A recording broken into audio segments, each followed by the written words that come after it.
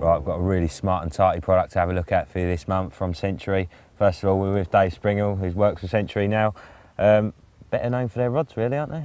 Yeah, I've been making carp rods in the UK for over 30 years now, as well as the company does a lot of stuff with Formula One, which is quite well known.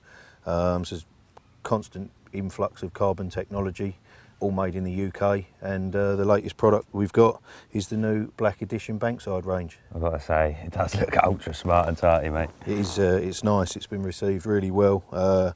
Took a while to get it right, a couple of planned release dates that had to be put back to get the anodising sort of spot on, but it's been in the shops for a couple of weeks now, and it's doing really well. It's getting incredibly popular, isn't it? This lightweight stuff. Very. And the sort of dulled down look and everything else. Yeah, definitely in the UK market. That's what we looked at really. The idea with this is wanting to make something that ticks all the boxes. So it's going to be super strong, you know, mega light, durable, last obviously, and look the part as well. The UK market's become very cosmetic now.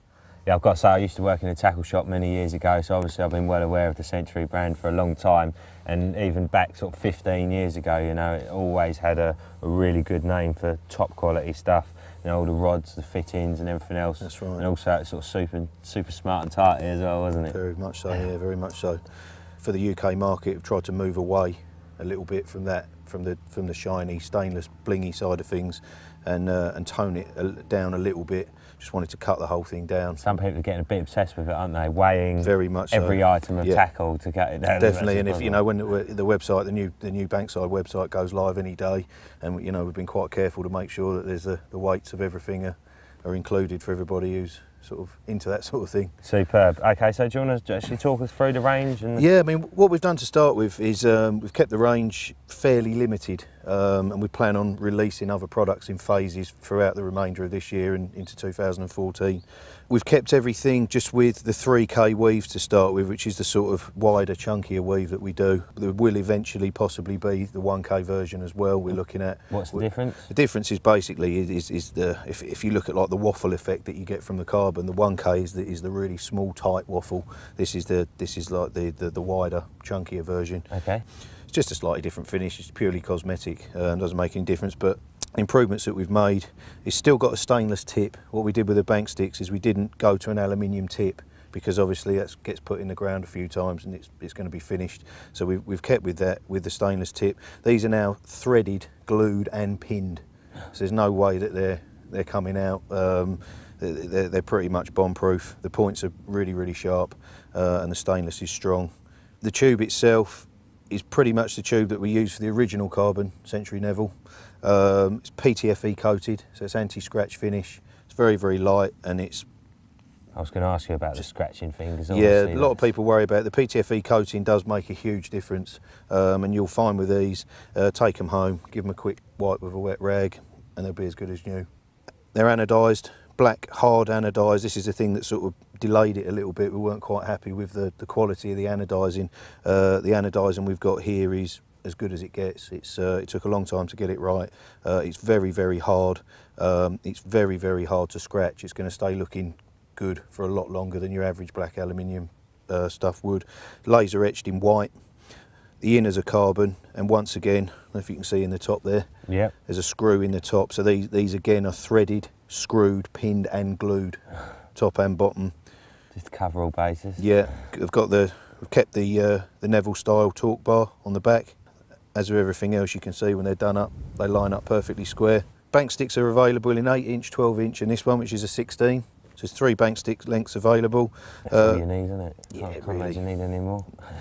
Complementing single prong stabiliser. The old one we did was like the old double prong one, stainless, really heavy. Don't really need 2 prongs on a bank stick stabiliser. We've done a single prong one, again with the 3K carbon, the black aluminium, but we've kept the spike stainless for durability. But even with the stainless spike, it's really light. Yeah. Doesn't weigh anything at all. Tightens up really well. It's lovely, isn't it? The other thing we've done with that is we've lost the torque bar and gone to a more conventional screw with that one, because with the torque bar, obviously some people like to push it in and then tighten it up. You can't do that with the torque bar because the bar will dig into the floor. Gotcha. So this one just makes it a lot easier to use. So we've gone to a conventional screw on that one. Good thinking. And then we've got a range of buzz bars.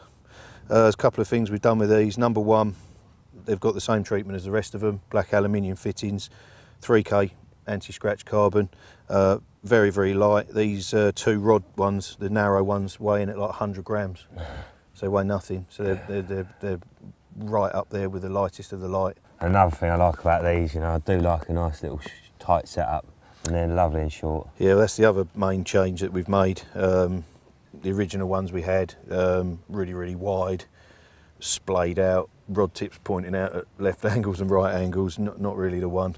We've revised all of the measurements, and what we've basically got is we've got a couple of different options.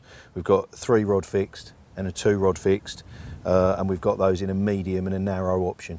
Okay, so basically if you've got, I don't know, like bait runners or something like that with wider handles, you know, you can use the medium ones, which are still narrower than the old ones, so they still look better than the old ones used to, but they are revised and they will fit bait runner reels.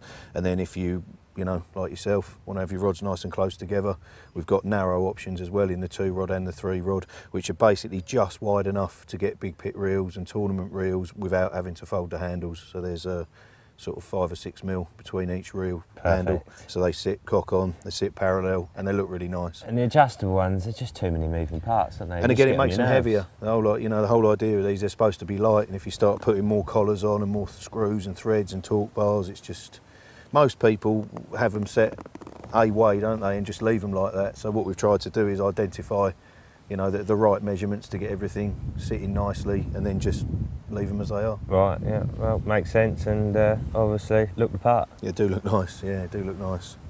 Okay, Dave, so you mentioned that it's already out. Is it available from most tackle shops? Yeah, all Century stockists. So basically, if you go onto the website, we have a list of Century approved stockists on there. Give those guys a ring, find out where your nearest stockist is, and you should find them. Awesome, and like I say, there's more to come, so I'll be keeping my eye out for that, that's for sure. Definitely.